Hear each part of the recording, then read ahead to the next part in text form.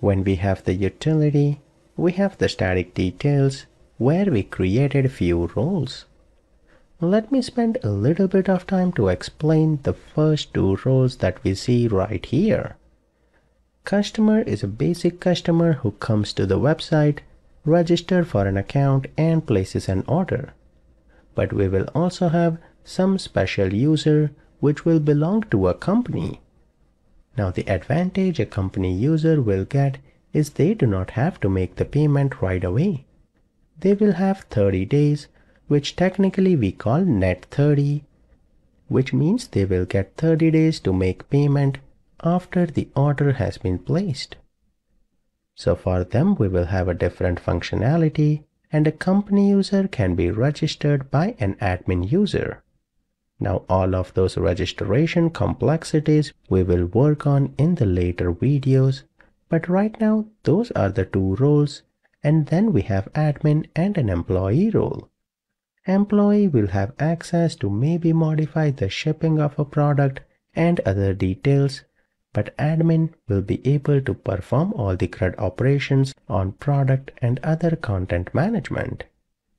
That is the reason behind 4 roles that we have created. Most of the time we will be working on the 3 roles in the top here, but I wanted to spend a minute to explain you why we have a role of company. If a user is given a role of company, they must belong to some company. So we need to manage a list of all the companies that are authorized in the system as well. For that we have to perform CRUD operations on a company model. So let me show you what you have to do to accomplish that as an assignment in the next video. We want to enhance our application, and it is time for third assignment where you have to do something that you have already done before. And what I mean by that is you have to create a new model or a new table in the database with the name of company, and table name will be companies. That is what we have been using so far, and inside there, these are all the properties that you have to create. Name will be the required property and everything else will be optional. You have to add company to repository and unit of work, and finally you will have to perform CRUD operations on company using data tables. So good luck with that assignment, and I will show you how to do all of that in the next video.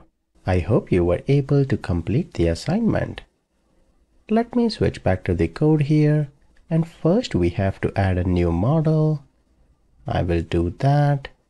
Name of the model will be company. Let me add that. It will be a public class, and I will be adding all the properties, and name will be required. Everything else we will make that optional, and that looks good. Once we configure our model here, we have to add that to our DB set.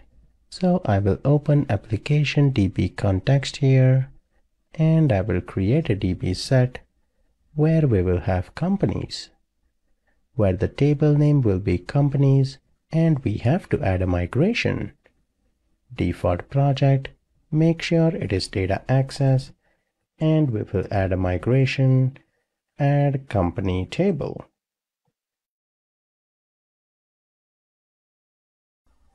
Perfect, that looks good. We have the migration here, and we can update the database to push this migration.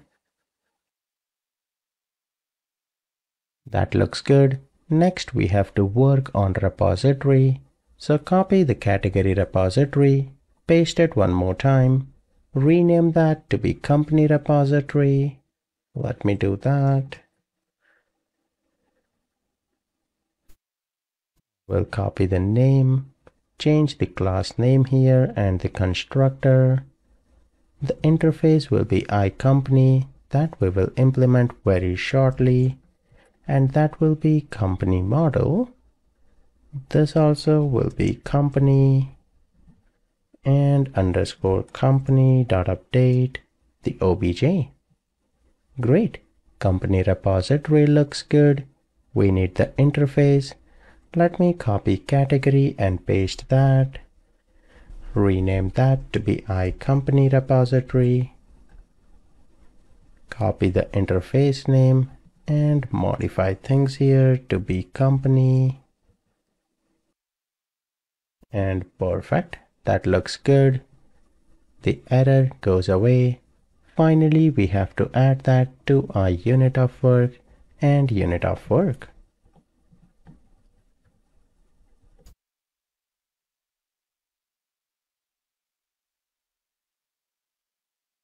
Perfect. Our unit of work looks good.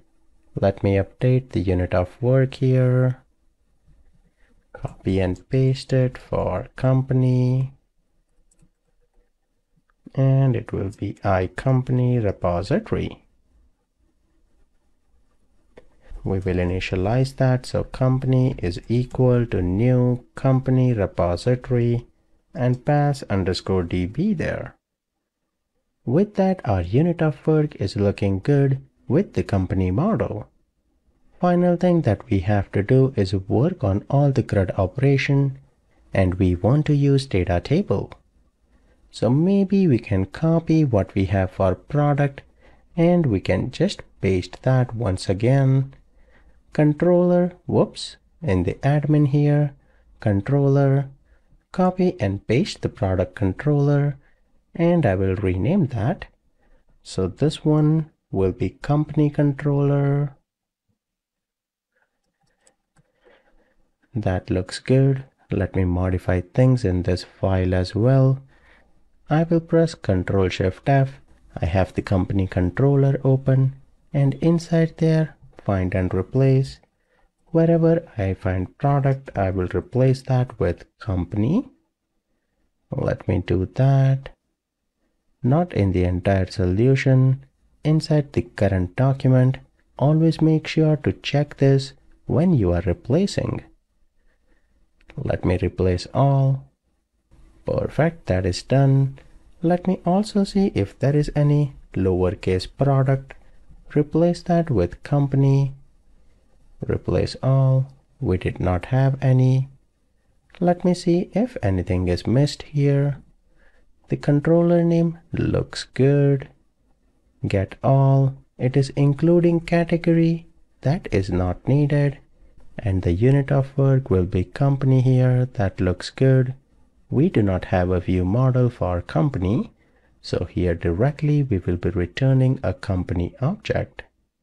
Let me remove everything here and we will just return a new company. That should work.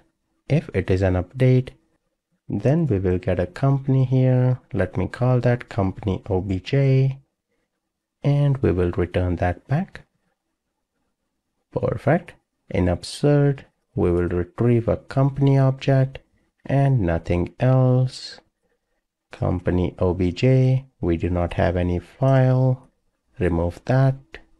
And we will remove the if condition for file here. That is not needed. We can directly check if company obj.id is equal to 0. Then we want to add that company obj. Else we want to update the company obj. There we go. Let me hide that here. And if the model state is not valid, we return back to the view with company obj. Perfect. Looks great. We do not need the iWeb host environment. So let me remove that from the dependency injection. Great. Lastly, we have the API calls that are needed for data table. We do not want the include properties. That looks good. When we have to delete, we do not care about the image here. And we can delete the company. Perfect. Looks great. Let me save everything. Close the controller here. And we have to modify the view. So let me copy the product folder and paste that once again here. Rename that to be company. The folder name must match the controller name, so that is why it has to be exactly like company. We will go to index here and we do not have any model here. We can remove that. Rather than product list, it will be company list and it will be company controller. Create new company. Perfect, that looks good. Next we have the data table. Here we will modify all the properties with all the properties that are related to our company model. If you want, you can remove the address from here. That way you will get some more width, but I will keep that here. That is okay. Finally, we need to create a JavaScript. So we will call that company.js, and that looks good for index. We need to modify the main one, that is absurd here, and the model here will be company itself. We do not need any view model. We can directly check if model.id is not 0, then update else create, and this will be company. We will have a hidden ID. We do not have image. That looks good. I have to modify all the properties, so let me do that quickly. I do not want you to wait and watch, so let me fix that. We do not have a text area. I will remove that one, and I will modify everything else right here.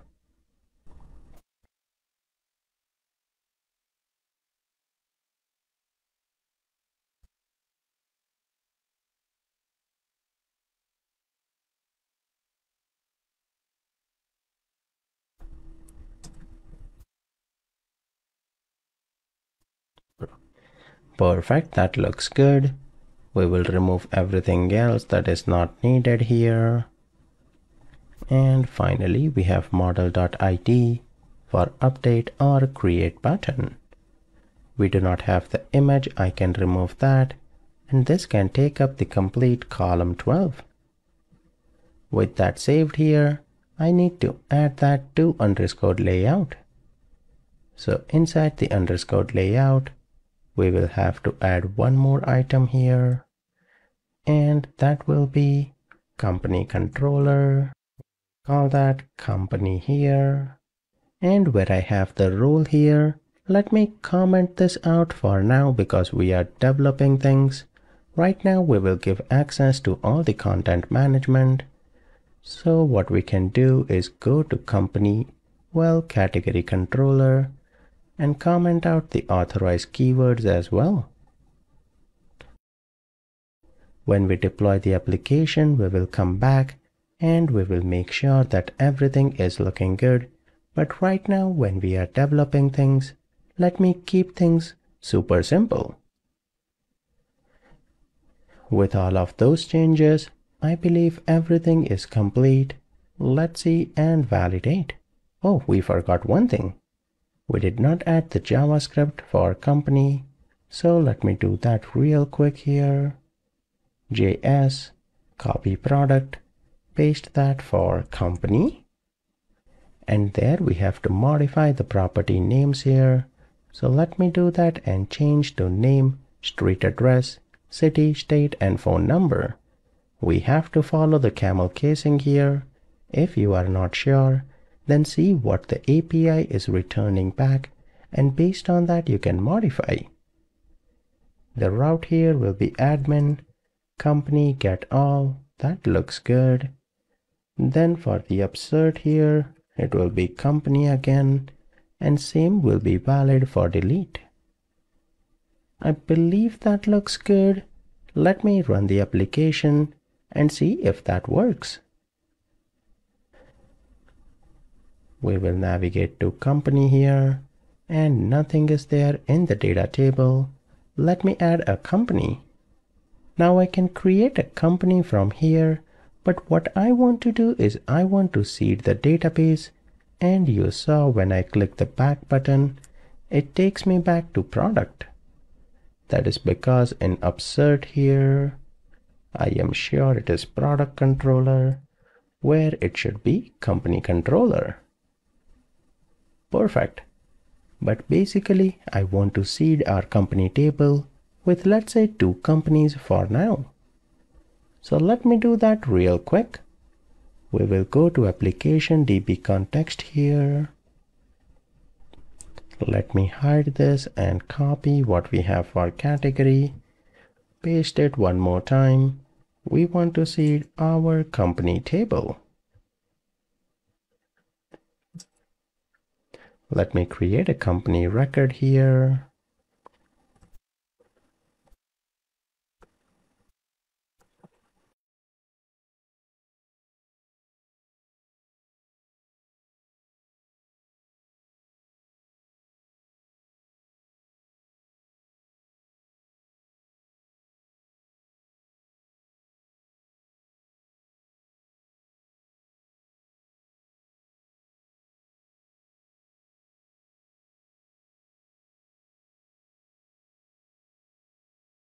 Perfect, I have added 3 records here for ID 1, 2, and 3. Next thing that I have to do is add a migration. I will call that add company records, and once that is done, we have to update the database. That looks good. After that, let me start the application again. This time we should see the 3 records in company. I will try to perform CRUD operation as well. That is category. We have to go to company. Looks good. We have the validation test. Let me try to create that. That worked. Let me try to delete. Let me try to edit that first. And let me try to delete. Perfect. So all the CRUD operations on company are working as expected. We have added company and we are able to perform the CRUD operation. But when a user is registered, we have to assign that user that, hey, this user belongs to a company.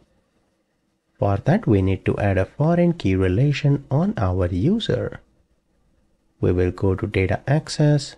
Well, we first have to go to model here, where we have application user, and we have to add that foreign key relation to the company table. So first we will add an integer, and this will be nullable because it is possible that the user is a customer user, and if it is customer, then they will not have a company. But if it is a company user, only then they will have a company ID assigned to their profile. So perfect, that looks good. Next we need the navigation property. We will have to add the foreign key, and there we have to say that company ID is the navigation property for this company that we have, and we do not want to validate this company because that will not be populated when we are creating a user or anything else. So that way we have added the foreign key relation on our user. Change that we have made is in our core model, so we will have to add a new migration. I will call that add company to user, and once that is done, we will have to update the database. Perfect, you can see add column nullable is true. That looks good. Perfect. Migration has been applied. With that configured, let me run the application once again. Now if we go to register here, if we select the role of company, then right here I want to show another drop down where I will display list of all the companies. So let me modify that in the register. I can search for that. We want both the page model as well as the page. First we have to populate that register dropdown and pass that on to the Razor page. In order to access that, we will need unit of work using dependency injection. So let me add that.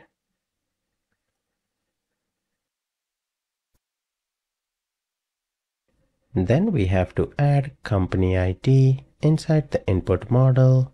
Let me do that right here. And we need a dropdown. So copy the role list here and modify that to be company list. We have to populate the company list on the onGet here. So where we have the role list, copy that, paste it for the company list. For that, we will go to underscore unit of work dot company, and on there we have get all. Then we will have the select statement where we will transform that to a select list item. Text will be i.name and value will be i.id.toString. Perfect, that looks good, and we have the input. We can go to our page here, and where we have the role here, let me copy this, paste it one more time. This will be company list, and ASP4 will be company ID. We will display select company here, and that looks good. With that configured, let me switch back here, and we will have to restart the project. Let me do that. We go to register here, and great, we have the drop down to select a company. With that configured, let me continue from the next video. Now the drop down for company should not always be visible. I want it to be visible if the selected role is company. We will quickly achieve that using JavaScript. Where we have the drop down here, we will say style display none, and we scroll down, we have the section for script. Inside there we will be adding a script tag, and we can add custom JavaScript. We will add that when the document is ready, and there what we want to do is when role is modified, we want it to trigger that section. If I do F12 here and examine this, you will notice that it automatically gets an ID of input underscore role. So I can use that here, and I will say when input underscore role dot change is triggered, then I want to invoke a function. In that function, we will have to get what role has been selected. If that is company, only then we want to toggle the dropdown. So we will say variable selection is equal to $, and there we can get that using hash, paste the input role, and then we can get option which is selected. That will give us the value that has been selected, and we will call the .text on there. Finally, we can check if selection is equal to company. What do we want to do in that case? In that case, we want to show the dropdown. Now, which dropdown do we want to toggle? Let me get its ID, that is input underscore company ID. These IDs are generated automatically based on the ASP4 that we have. So right here, we will add the $, and I will say hash input underscore company ID dot show. In the else part here, I will hide that. I believe that looks good, but JavaScript is a tricky business. So unless and until we restart the application or see that in action, it is hard to believe because there are chances of a spelling mistake. We select company, that comes up, and perfect. If I select anything else, then the dropdown disappears. Perfect, that looks good for our dropdown. Final thing that is remaining here is if we have company and we select a company here, we need to populate the company ID when we register the user. And this company ID should only be populated if the role is company. So let me switch back, and we will go to the page model where we have the on post. Before we create the user, we have to check here if input.role is equal to static detail dot role company. In that case, we want to assign user dot company ID is equal to input dot company ID. With that configured, let me restart and see if that works.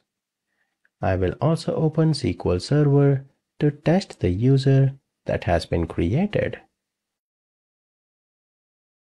We will select company and let me give that Vivid Books here, register. Perfect, that is done. Let me switch back to our database, bulky, and let me examine the ASP.NET users table. Where is the new user? Right here. We go to the right and perfect. We have the company ID that has been assigned and that looks great. With that, we are able to register company users in our application.